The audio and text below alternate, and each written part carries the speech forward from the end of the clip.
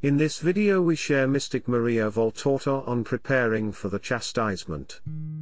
There is need to brace for the pain that will come from the chastisements. But how do we do that?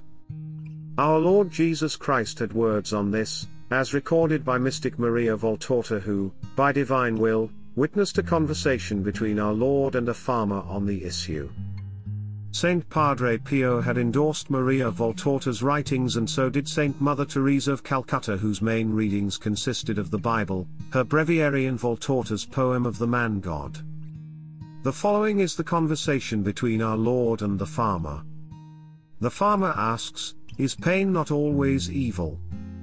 Our Lord Jesus: "No, my friend. It is evil from a human point of view, but from a supernatural one it is good. It increases the merits of just people, who accept it without despairing or rebelling, and they offer it, as they offer themselves with resignation, as a sacrifice to expiate their own imperfections and the faults of the world, and it is a redemption for those who are not good." Farmer: "It is so difficult to suffer." Our Lord Jesus: "I know that man finds it difficult." And knowing that he would find it so difficult, the Father had not given his children any sorrow. It came with sin. But how long does sorrow last on the earth? In the life of a man? A short time. It is always short, even if it lasts a whole lifetime. Now I say, is it not better to suffer for a short time rather than forever? Is it not better to suffer here than in purgatory? Consider that time there is multiplied 1,000 times to 1. Oh! I solemnly tell you, you ought not to curse pain, but bless it, and you should call it grace and mercy. More recent messages from the Blessed Mother, who again cited hard and difficult times ahead. To Giselle Arcadia on November 3, 2022, she said, "My children, thank you for being here and for having responded to my call in your hearts. My children, my tears flow for those who do not listen to my call. I weep because of blasphemies and for priests who are not faithful to God. I weep for those who, despite the signs of the times, are tied to the false lights of the world. My children, I ask you to convert. Times will be hard. Pray that your Father would be merciful.